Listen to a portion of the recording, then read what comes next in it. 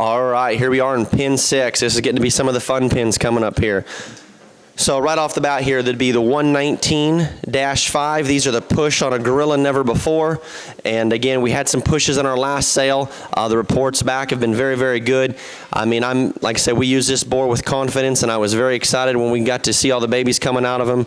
We're using him pretty heavy again. So 119-5, as you can see. I just love the look this thing has, but yet still has a stout mug. Got great big legs.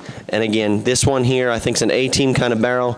That I think will be a lot of fun to see how he keeps maturing. So 119-5. Then we go to the 119-6. Very similar, like I say, these three here, literally it's a flip of a quarter of what day you want to feed which one. 119-6 there, also a very, very, very good barrow.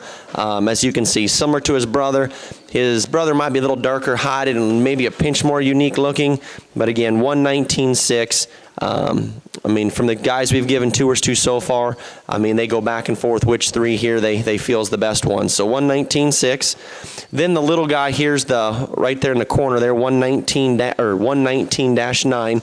You know, he's the one that's the shorter backed one. If you're wanting a little bit more moderate kind of a show barrel, that you can feed to a lot of different shows and will look good at whatever weight you decide to turn him in at. But 119-9, he's probably the one I feel is the best in the litter. But I mean, you could go either direction. So 119-9, you can see right there, great busted open, great looked.